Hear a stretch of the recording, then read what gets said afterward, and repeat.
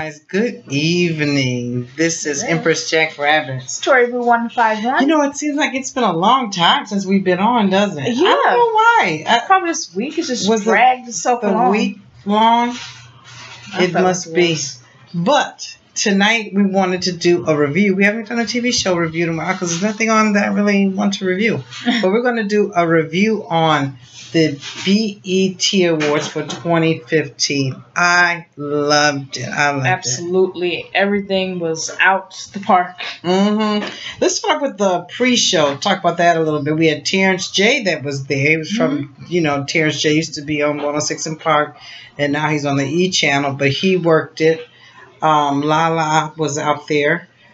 Jacob Lattimore was there, but he was streaming live on Periscope. That was Lloyd fun. Boston. Yeah, Lloyd Boston was there, fashion stylist guru.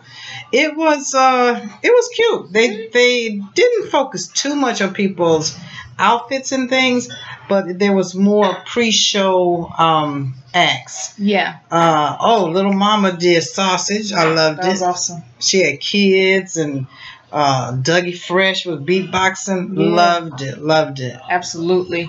Who else came out here? Oh, Natalie LaRose. Loved that. Her and Jeremiah was getting it. Yeah, sure was. I think Meek Mills, whatever is how you say his name. Yeah, I think he came out too. He came out. French Montana showed a new video. August Alsina also presented new videos. It was okay. I had nothing to say about French Montana's. It wasn't really hot to me. And August Alsina's, it was okay too. It was a little bit better than Meek Mills, I thought. Yeah.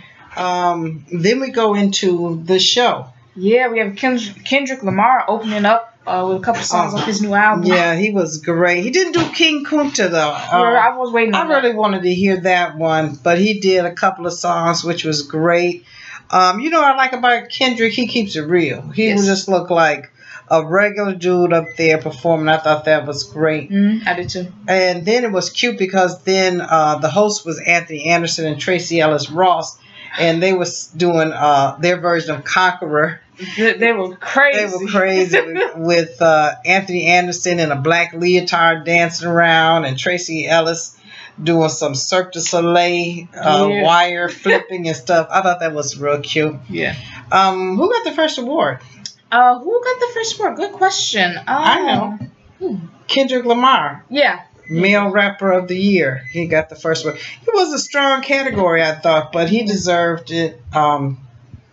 Best Female Rapper of the Year. It was Nicki Minaj, which is always going to be Nicki Minaj. I'm not mad about it either. No. But why did they put Iggy Azalea in trying to be shady? I'm going to tell y'all, BT, y'all was shady tonight. You know what, though? But they had to come up with some people, I felt like, So that was different. Yeah. We had, what's his name? With Alicia Keys. Oh, The Weeknd. The Weeknd. He did some of his song, and then he did a song with her playing the piano, which is kind of weird. We never see her. She was on the side, so to speak. Don't you think? Yeah, she's always the star or the main person, but she was singing with him on Earned It. Some real highlights for me was the Bad Boys came out. Man, that took me back. The 90s was so fabulous with music, and Bad Boys was everything, including Mace was with them. Right, I lost when he came out. Yep, they did put a screen down and did a video of different shots of Biggie singing and rapping. Chris Brown jumped into that. He was dancing. That was crazy. Danced up down the aisle. That was hilarious. You know what I had to say? I remember the Source Awards, and Suge Knight was saying, and we got producers jumping into videos. Okay, that producer's still jumping into videos, and where are you? So, what else was a good? The Chris Brown thing. Brown. Oh, he started off with Tyga and him doing Ayo. No. He did that liquor. Oh, yeah, sure. They did Myself Liquor, and then Tyga came out and they busted out an Ayo. That was fly. That was everything. And then here comes Omarion. Supposed to be. Supposed to be. They did. We lost. Oh my God. They was getting down. Omarion and him just turned it all the way up. Really? Supposed to Be is a hit. If you don't know about it, you're supposed to be watching somebody else's channel, I guess, because it's a hit. I love it. I'm here for it, and they really put a lot of high energy in that. That's what the show had tonight, a lot of high energy. Yeah, I like that. Everybody's energy was up, and everybody was ready to do that. Absolutely. They had Smokey Robinson was a honoree. They had some white lady, and she really sang. Tori Kelly. She sang that old song that he had written for the Jackson 5 back in the day. I can't think of the name of it, but that got me. Who's Loving You? Right, Who's Loving You? Because my daughter, who is now 31, sang that at a talent show. She was in the 4th grade. So every time I hear that song, it brings me to tears. Then they had. Who else sang that? What's that boy named? Robin Thicke and Neo. They both sang different songs, and then Smokey came up, and he did his award speech like a prayer, didn't he? It was a prayer. It was a sermon. You got some church with Smokey tonight. Yes, you did, and he was really on point, saying, "Don't drink the juice of your own fame, glory, whatever, because there's a lot of people waiting in line for that spot. You're not at the beginning of the line. You're not at the end of the line, and you're not the only people." Right. So get off that ego kick. And I love that. And the way he put it out there was just, it was graceful. You know what I mean? It wasn't insulting. It wasn't harsh. Nope. And he had it all framework as if he was praying. He started off with Dear Heavenly Father. He just went on from there. Yeah. It was but awesome. He did an awesome acceptance speech. Donnie McClurkin was there. He did. They cut the gospel way down, and he did one song in remembrance of Andre Crouch, one of Andre Crouch's songs. He tore that up. Yeah, absolutely. You know, Donnie McClurkin, he's gonna get it. Who else we have? We had Janet came on too. We had the tribute. I was scared at first. I'm like, okay, y'all please don't mess up Janet, please, y'all. And what they had was Tanasha, they had Sierra, and they had Jason Derulo, all the people that can actually sing and dance. And each one of them had a different dance. And Sierra had 2, including Rhythm Nation. And they were just fantastic. They didn't sing. They actually just danced 3 different performances. And then they put on that new song by Janet, No Sleep. Next thing you know, here she comes sashaying out, looking like an angel in all that white and all that hair. She looked gorgeous. I was crying when she came. I'm like, Janet! You know what? I did too. I really got choked up on that. That was just so touching. You know, we haven't seen her in so long. She blessed her parents, her husband, which, you know, she never claims to be with anybody. Right. She talked about how she really missed the fans and stuff. She did not perform, but we knew that she wasn't going to perform. They said that on the pre-show. But just seeing her, you know, all you could think was her and Michael and just all of that. It was very emotional. So I look forward to her album. And we'll be back in Vegas by then. So maybe she'll stop in Vegas and do something. But that was phenomenal. Empire came on. Oh, Empire was everything. They did 3 songs. Did No Apologies, Drip Drop, and You're So Beautiful. I love the way Jesse did it. He came out, he did a little speech on gay marriage and he went Black Lives Matter. And they were great. Shout out to Yaz and Jesse Smollett. They were everything. I thought Terrence was going to do. I did too. You're So Beautiful. Yeah, he came on and introduced them and stuff. But they were awesome. Everything that you wanted, they were there. I saw Taraji there too on the pre-show. She had like a pink outfit with one leg showing, but she didn't perform. No. Who else was a big performance? Who else? Tamar and K. Michelle kissed and made up. And K. Michelle did her performance thing. Tamar came out and did hers. Tamar's dress was everything. Yeah, it was beautiful. It was so appropriate for the night, and the color was gorgeous. It was gorgeous on her skin. Her hair matched it. She did an apology to K. Michelle, and she said that she forgave her as well. And we, you know, and it's true, with so much drama in the world, what do we got to fight about? We got so-called everything. Right. But then they sang, and then lo and behold, they pulled the curtain back, and Patti LaBelle joined them. She was there. Oh my goodness. She sang her lungs out. She did. You couldn't even hear them no more. She dropped them out. I tweeted, that Patti LaBelle is giving free voice lessons, lady. Take them. Yeah. But that was a very touching performance, I thought, as well. Oh, I love Nikki's first speech when she won the award. She brought her mother on stage, and she was all emotional, and thanking all the fans and stuff.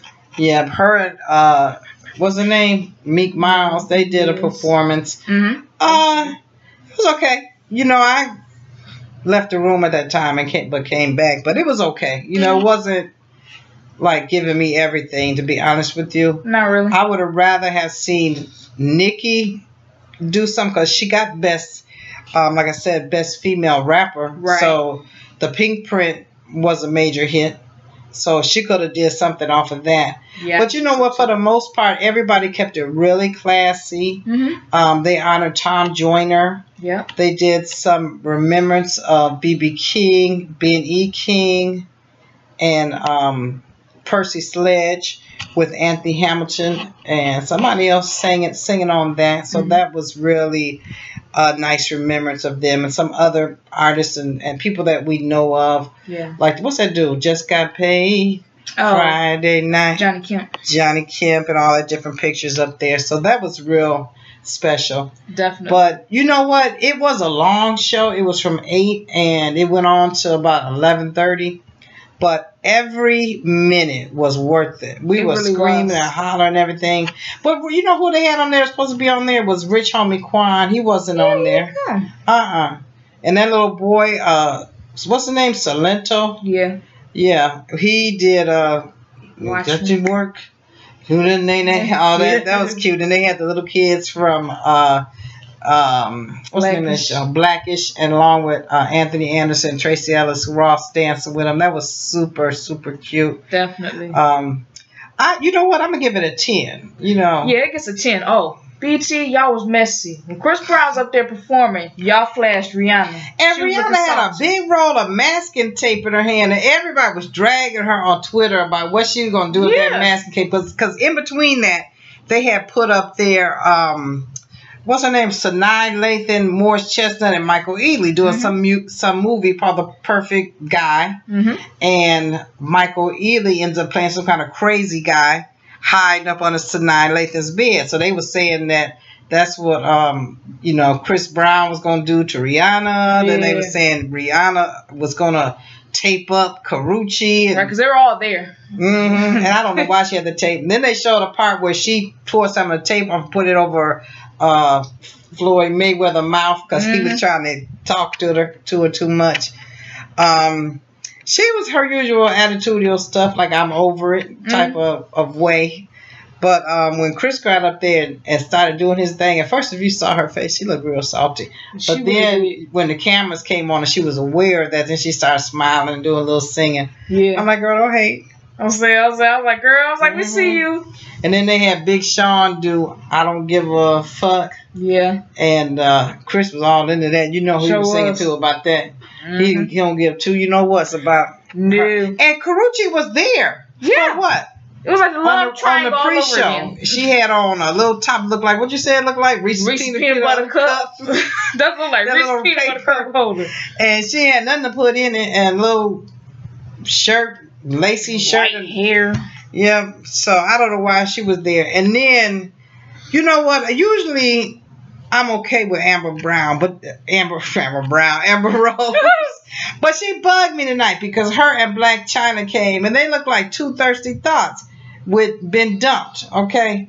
They both came as each other's date, and they were supposed to be representing that it's official that everybody can be, gays can be married in every state with matching outfits on. And I was not here for it. I mean, perhaps there was some intention in that, but for me, to be honest with you, I felt the intention was to get on camera. Yeah, absolutely. You know, why is all of a sudden your thoughts is on camera now? Okay, y'all not together. Y'all superstars gave them a little shine, gave them their little 15 minutes, and they thirstily trying to hold on to it. Yeah. Please go somewhere and sit down. If you're so over that person that you're dealing with, then you don't need to be nowhere they are. No. You could trust and believe that if I work with somebody and we were a couple, now we broke up, I'm not going to the company picnic. No. Why? Because I know you're going to be there. Exactly. I'm not going to the clubs we used to go. Why? Because you go there. Right. I'm not trying to see you. Nor am I trying to prove that I'm hard or I'm a strong woman. I'm already that. I don't need to prove that by showing up. So absolutely y'all could have took several seats, please. I was not there for that bullshit. Right. Thirsty heifers. I'm not here for it. No clue why Karrueche was there. Rihanna was there because she was up there presenting and talking about her new music. But Rihanna is a superstar. She can go anywhere she want to go. I'm talking about these other folks. I'm putting it like that. These other folks. Really? So, yeah. Overall, I thought it was really great. I danced a lot. I sang a lot. Like I said, I wish that Rich Homie Quan was there. Yeah. I really wanted to flex on that. But it was great overall. If you taped it, please watch it. If Absolutely. You didn't, BET, it will be back on again and you'll be able to catch it. I'm going to give it a 10. If you guys like it, hit it up and tell me what you like and what your best and favorite moments were. There's so many that really? I don't know if we can remember them all, but those are some of the highlights that we do remember. Definitely. But thanks, guys. Yeah, definitely. I totally agree. I give it a 10 as well. I say best BET Awards of the new millennium. Absolutely. You guys have a great night. See you tomorrow for your reading.